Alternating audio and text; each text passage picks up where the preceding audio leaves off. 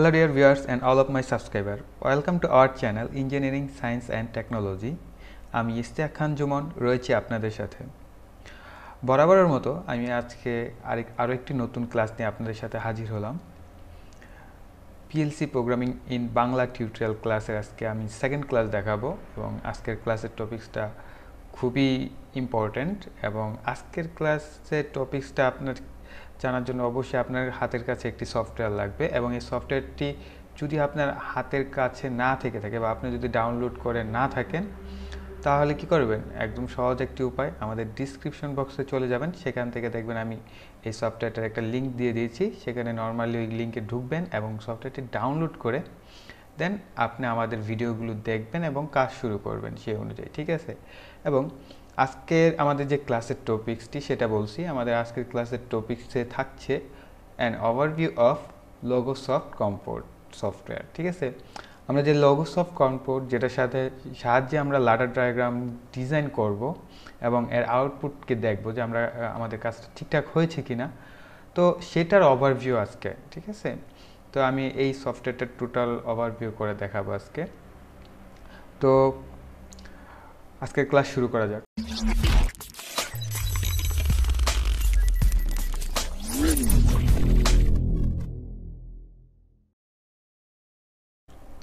তো আজকের ক্লাসে আমি ওভারভিউ শুরু করতে যাচ্ছি তো এই সফটওয়্যারটা লোগোসফট কম্পোর্ট এটা মূলত ডিজাইন করা হয়েছে সিমেন্স লোগো সফটওয়্যারের লোগো যে আমাদের পিএলসিটা আমরা ইউজ করি বিভিন্ন মডেলের পিএলসি রয়েছে সিমেন্স কোম্পানির এটা আপনারা একটু নেটে গিয়ে ঘাটাঘাটি করলে পেয়ে যাবেন তো এই সফটওয়্যারটা সেজন্যই স্পেসিফিকলি ডিজাইন করা তো এটা খুবই চমৎকার একটা সফটওয়্যার ঠিক আছে আমি এটাকে বলে নিচ্ছি একদম খুঁটিনাটি থেকে শুরু করছি দেখেন প্রথমে আপনি উপরের যে আমাদের মেনু বার রয়েছে এই মেনু বার আর তার উপরে এটাকে বলে টাইটেল বার যেখানে লেখা রয়েছে লোগোসফট কম্পোর্ট দেন রয়েছে কি মেনু বার এখানে ফাইল রয়েছে ফাইল থেকে আপনি কি নতুন একটি ফাইল খুলতে পারবেন যেমন ধরেন নিউতে আপনি ফাংশন ব্লক ডায়াগ্রাম নিতে পারেন চাইলে লাডার ডায়াগ্রাম নিতে পারেন তাহলে ইউডিএফ ডায়াগ্রামও নিতে পারেন তো আমি একটা এক্সাম্পল স্বরূপ দেখাচ্ছি আমি যদি এখন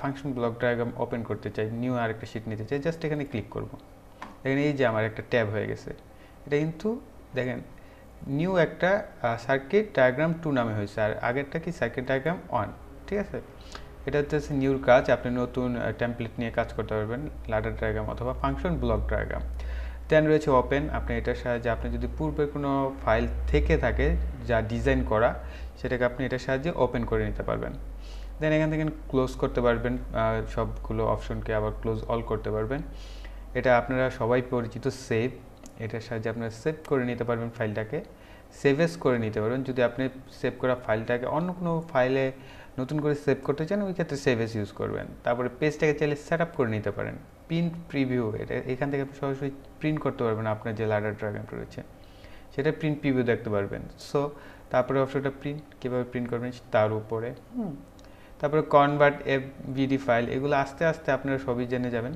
তারপরে যে এডিট এই এডিট কম্পোনেন্টে কী থাকে কাট কপি পেস্ট ডিলেট এটা নর্মাল অপশন এটা আপনারা সবাই জানেন ঠিক আছে এটা অনেকটাই মাইক্রোসফট অফিসের মতো কন্ট্রোল জেড দিলে আন্ডু হয় কন্ট্রোল ওয়াই দিলে রিডো হয় ঠিক আছে ডিলেটে চাপলে ডিলেট হয় কন্ট্রোল এক্স দিলে কাট হয় এবং কন্ট্রোল সি দিলে কপি এবং ভি দিলে পেস্ট ওকে তো আগের মতোই নর্মাল এগুলা তারপরে ফরম্যাট আপনি ফন্ট চাইলে চেঞ্জ করতে পারেন অ্যালাইন চেঞ্জ করতে পারেন ফরম্যাট গ্রিড রয়েছে এটা চেঞ্জ করতে পারেন ভিউতে গিয়ে আপনি চাইলে এটাকে জুম করতে পারেন জুম ইন করতে পারবেন এবং জুম আউট করতে পারেন কিন্তু কন্ট্রোল প্লাস মাউসের হুইলটা ঘোরালেই কিন্তু জুম আউট হবে আবার জুম ইন করা যাবে ঠিক আছে তারপরে রয়েছে টুলস থেকে আপনি চাইলে সিমুলেশন করতে পারবেন অনলাইন টেস্ট করতে পারবেন কানেক্ট মডেমের সাথে এটার সাহায্যে কানেক্ট করতে পারবেন তারপরে অপশন রয়েছে এখানে আরও অনেক অপশন রয়েছে তো ওদিকে নাই যাই তারপরে রয়েছে উইন্ডো আপনি উইন্ডোটাকে স্প্লে হরিজেন্টাল অথবা স্প্লে ভার্টিক্যাল বিভিন্ন মডেলে দেখতে পারবেন ঠিক আছে তারপরে হেল্প এটা খুব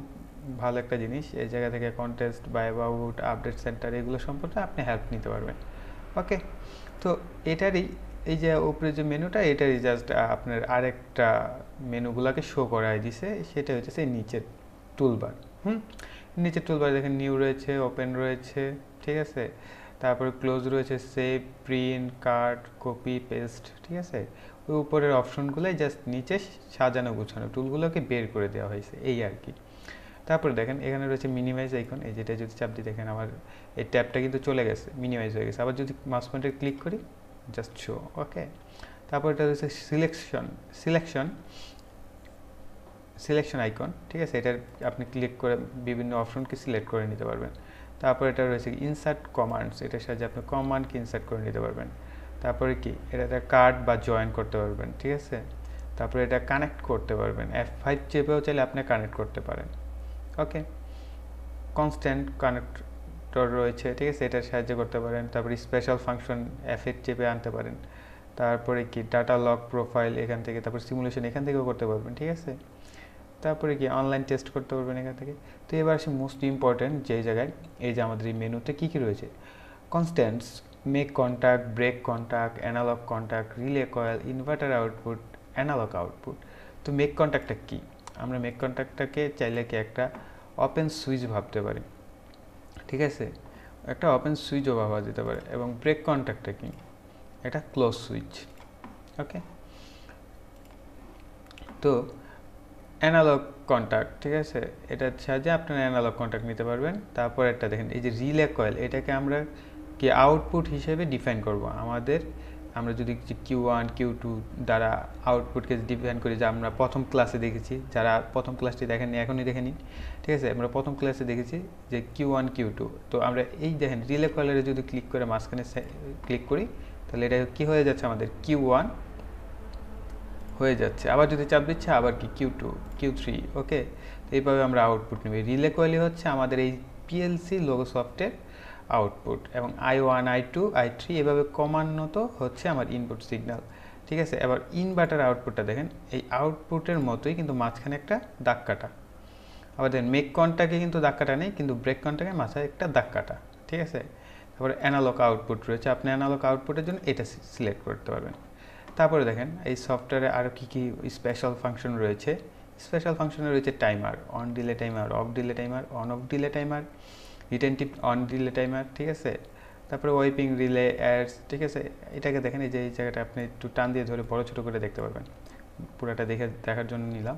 অ্যাসিনক্রোনাইজ পালস জেনারেটর রয়েছে, র্যান্ডম জেনারেটর রয়েছে, স্টেয়ারওয়েল লাইটিং সুইচ রয়েছে, মাল্টিপল ফাংশন সুইচ রয়েছে, উইকলি টাইমার রয়েছে, ইয়ারলি টাইমার রয়েছে, ওকে।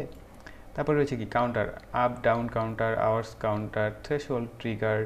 তারপর অ্যানালগ কী রয়েছে, অ্যানালগ কম্পারেটর রয়েছে, অ্যানালগ থ্রেশহোল্ড ট্রিগার রয়েছে, অ্যানালগ অ্যাম্পলিফায়ার রয়েছে, অ্যানালগ ওয়াচডগ রয়েছে, অ্যানালগ ডিফারেনশিয়াল ট্রিগার রয়েছে। তো এখানে অনেক অপশন। তারপরে মিসকলিনে আসে রয়েছে and age, NAND age, লেচিং relay, pulse relay, message tax, soft কি, শিফট রেজিস্টার। তার মানে দেখেন সফটওয়্যারটা খুব বেশি বড় না, আবার যা আছে খুব কমও নাই, ঠিক আছে, অনেক বেশি দেওয়া আছে। আর যতটুকু দেওয়া আছে আপনারা পিএলসি ডিজাইনের জন্য এনাফ একটা সফটওয়্যার, খুব চমৎকার একটা সফটওয়্যার, ঠিক আছে।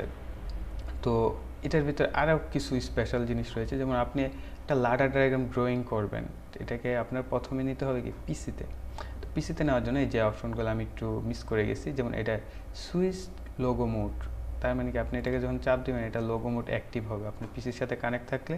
এই যে দেখেন বলতেছে logo soft com please check logo in correct mode, ঠিক আছে। আপনি যদি এখানে ইয়েস করেন, যেহেতু আমার এটা কানেক্ট নেই, দেখেন ওই যে ইনফো উইন্ডো খুঁজতেছে, ঠিক আছে, খুব দৌড়াদৌড়ি, এখন এটা নাই যাই, ঠিক আছে, আমার এটা কানেক্ট করা নেই। কানেক্ট থাকলে এটা কি অটোমেটিকলি কানেক্ট হয়ে যাবে। তারপরে দেখেন এখানে একটা অপশন পিসি টু লোগো, এই আইকনটা যে রেড আইকনটা পিসি টু লোগো, তার মানে কি আপনার পিসিতে যে লাডারটা আছে, ঠিক আছে, সেটা আপনি চাইলে আপনার এই সফটওয়্যারে নিয়ে আসতে পারবেন। তারপর অপশনটা দেখেন এটা রয়েছে লোগো টু পিসি, অর্থাৎ আপনার এই সফটওয়্যার থেকে ডাটাটা পিসিতে নেবেন, এবং পিসিতে নেওয়ার পরে, ঠিক আছে, নিতে পারবেন।